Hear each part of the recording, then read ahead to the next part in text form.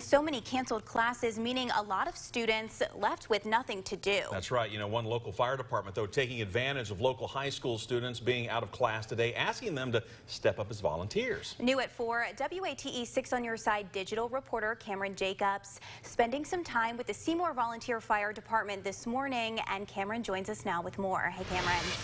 Hi, Bo and Elizabeth. A group of volunteers showed up at the number 2 station of the Seymour Volunteer Fire Department for some demolition.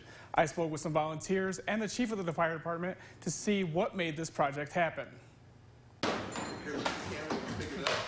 We need to start doing some demolition on our existing fire station here is for one of the next phases as we continue to complete the bay. A project at the Seymour Volunteer Fire Station off Chapman Highway is moving into a new stage. To help cut down on costs, the chief requested some special volunteers. We do a lot with Tennessee Achieves, the students who need hours. So I thought, we'll just put it out there on Facebook and see who comes by.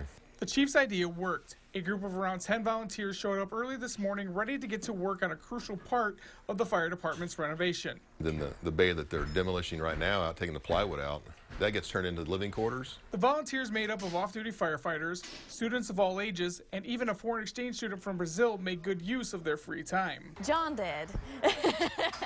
He was like, hey, I'm trying to get some volunteer high school juniors, seniors.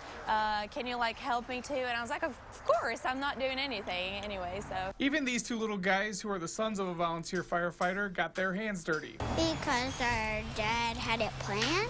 At least one student feels it's important to help out and give back to those who help protect the community. The fire department is a volunteer fire department, and it helps a lot if we can help them with anything. So being here and helping them is a way to say thank you to, for everything they do for us, for all the fires they run, and it's just thank you, saying thank you. The volunteers stayed till around 2 this afternoon. The group was able to help the department save some money on their tight $300,000 budget. Bo and Elizabeth.